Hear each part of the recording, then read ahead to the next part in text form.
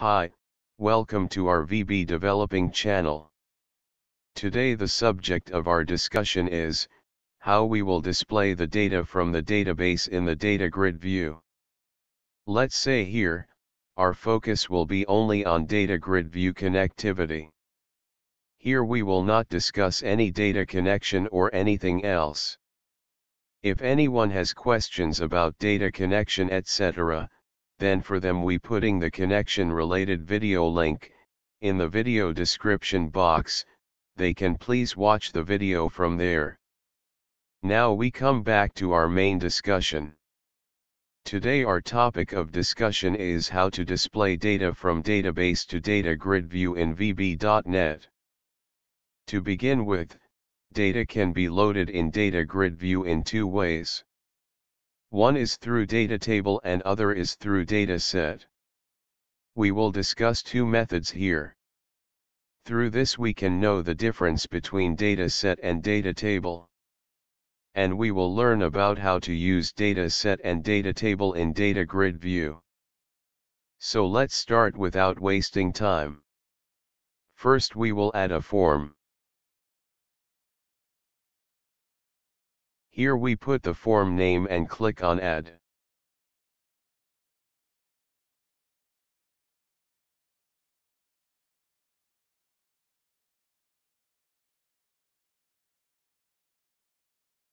Here we will slightly increase the size of form. Now we add a Datagrid view and set some setting.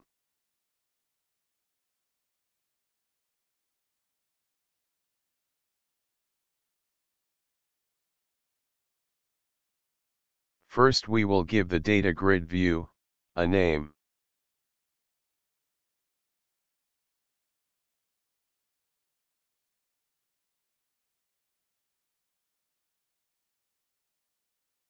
From here we will change some settings, please take note of them.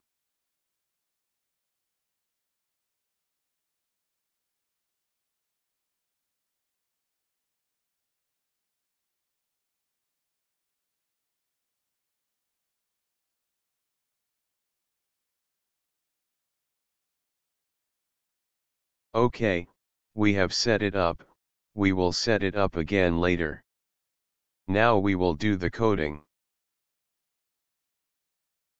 Here first we will import MySql data, because we are using MySql Database here.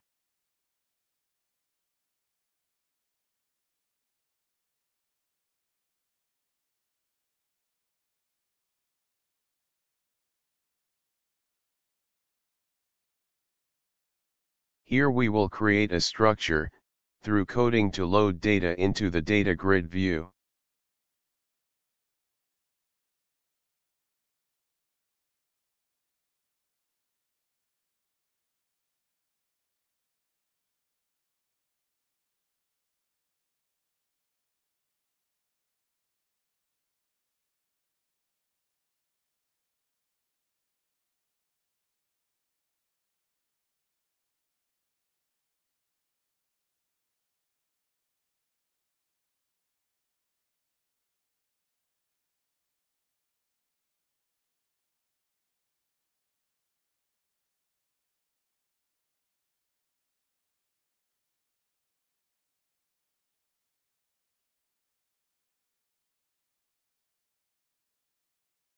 Here we will first load the data in the Datagrid view, through the data table.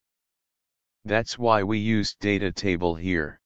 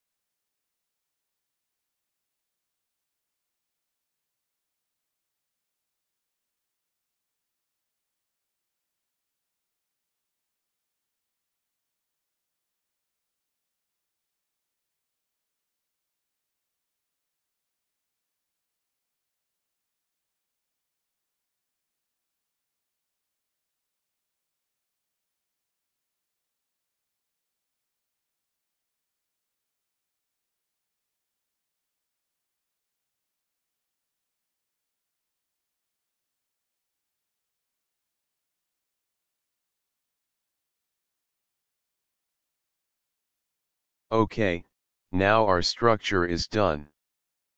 Now here we will write the query, just like we write the query in the database. Let's say one more thing here. If we run any database query within this double quotation, it will run successfully. Now we go to MySql Database workbench. Now we copy this query and paste it here.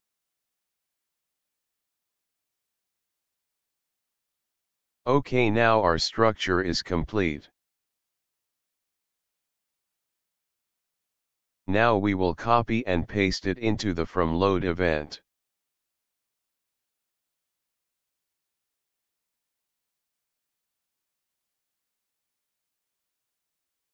Okay, now we will execute it. Wow, you can see that our data is successfully displayed in the Datagrid view.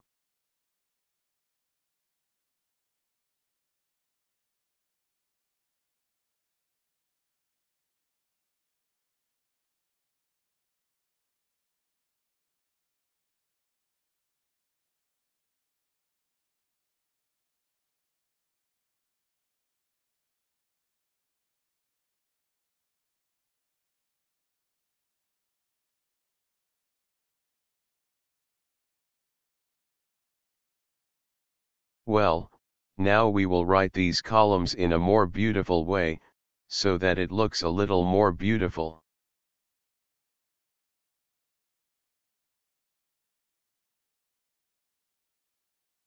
Okay, now we need to write the table columns in detail here.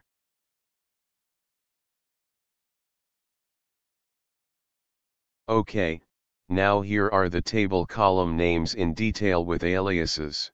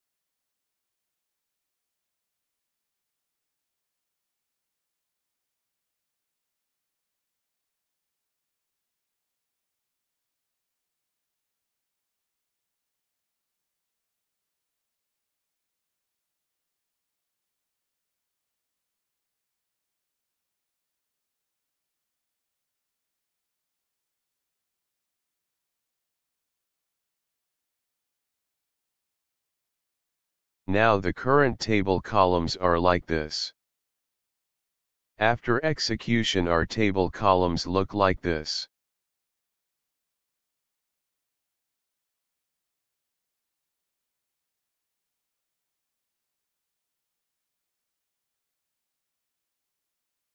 Now we will copy and paste it here.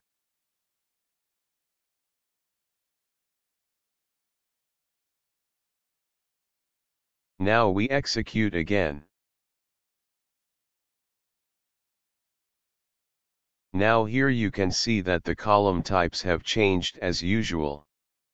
Now we will also set the size of the columns.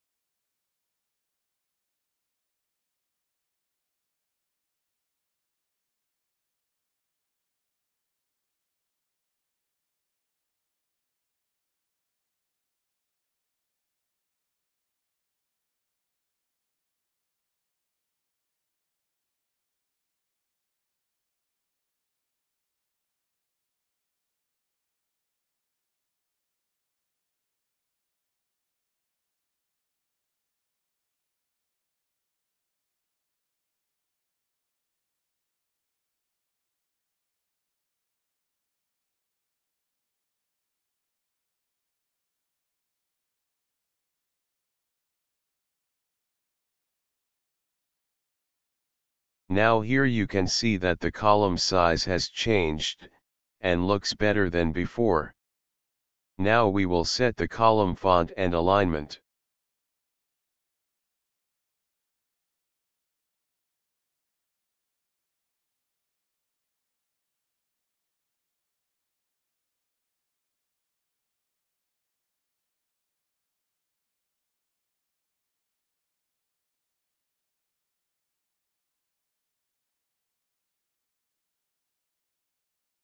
Now here we will change some settings from Datagridview.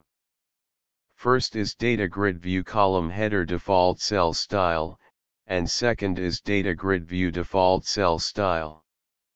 After that we will see the execution once again.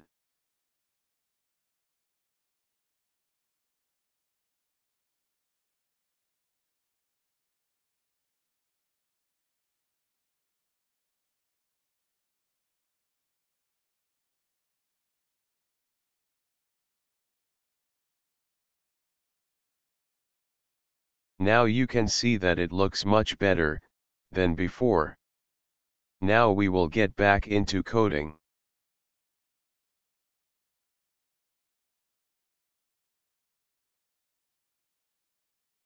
So far we have displayed the data through the data table in the Datagrid view. Now we will display data through dataset. Now let's talk about a difference from my experience, that is, if there are few rows in a table in our database, like below 50k, in that case, if we use a data table, there is no problem. But when the number of rows increases, then it is not correct to use data table. That's because the data is very slow or takes more time to load. But the dataset does not have this problem and runs very smoothly. And there are many advantages to using datasets that I will discuss later. Now we change data table to dataset and set everywhere.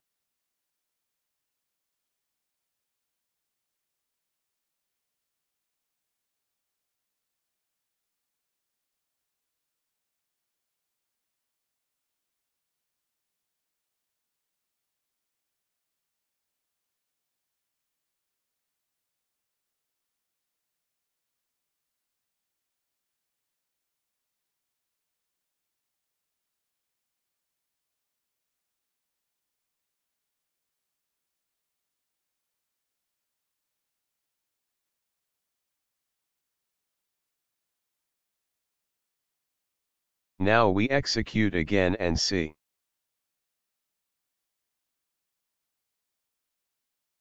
Alright, you can see here that our data is correctly displayed in the Datagrid view through the dataset.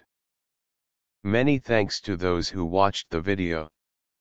If this video is useful to you, in any cause, then please subscribe our channel and share the video. Then we will get motivated to make videos. And like the video. Thank you.